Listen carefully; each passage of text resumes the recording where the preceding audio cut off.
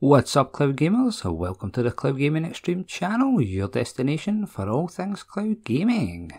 Death's Door hit GeForce Now last week, and I finally found some time to jump in and check it out.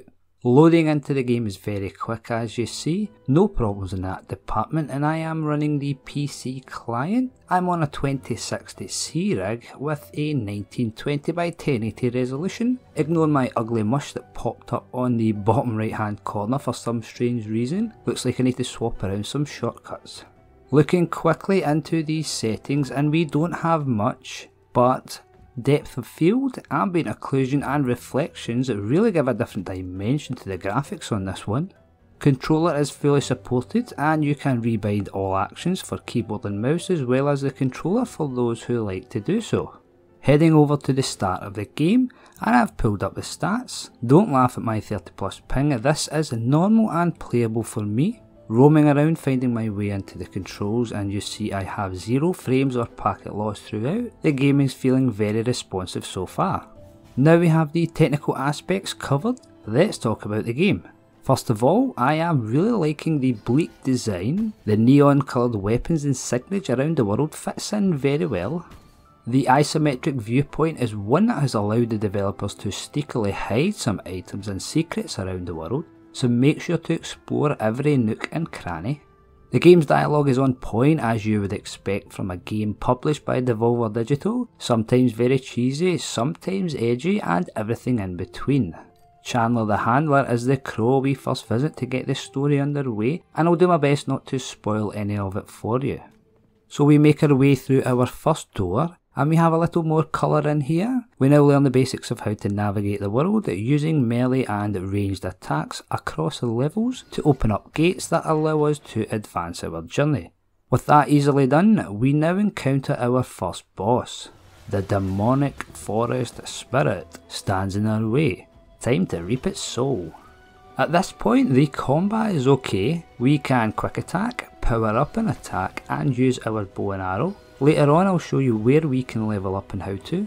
Notice that we have to carry out successful attacks to regenerate our minimal 4 arrow shots. This is good in a way that you have to be careful and selective with attacks going forward.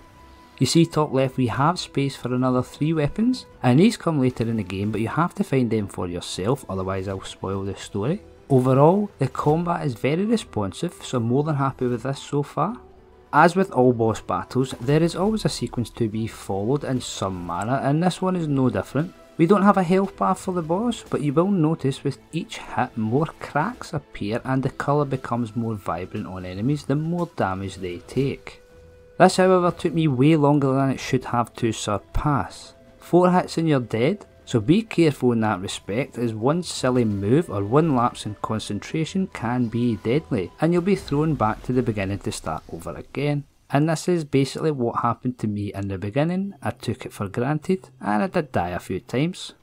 With the soul finally reaped, or so I thought, until some big giant bird cocked me from behind and stole my payday, the story now kicks in for real. Don't even ask me about these little cauliflower looking things with legs that are following me around. I have no idea what significance they play just yet.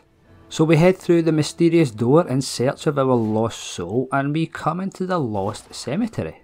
We must navigate our way through here, fighting off enemies, collecting life seeds and soul energy while trying to find keys and advance our way through the game.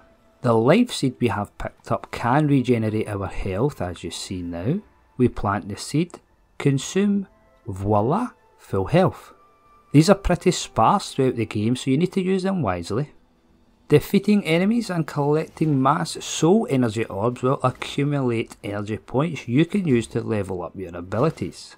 We must however travel back to the Hall of Doors to do this though. Visiting the Vault Keeper and spending those points give you the ability to upgrade various aspects of our little soul seeking crow. With the upgrades done, it's back to soul searching. Various enemies come in all shapes and sizes, some are one hit kills, some are 2, 3 and so on, you catch the drift.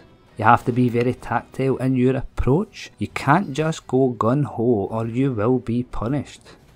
Secrets and hidden areas are there to be found that reap crystal rewards like you see here. so make sure and be thorough in your exploration.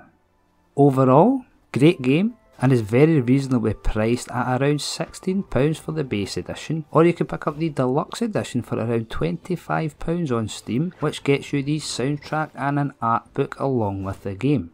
I have been very impressed with the performance of the game in GeForce Now, very impressed with the game as a whole. You see throughout the footage captured that it was all very smooth, and for me personally, GeForce Now has been a solid gaming experience. The stream consistency has been tremendous and has been as close to local as I have experienced in the cloud.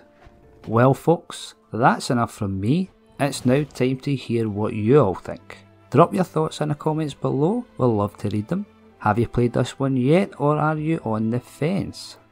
Remember and check out all of our social channels for the latest cloud gaming news, tech reviews, comparisons and gameplay.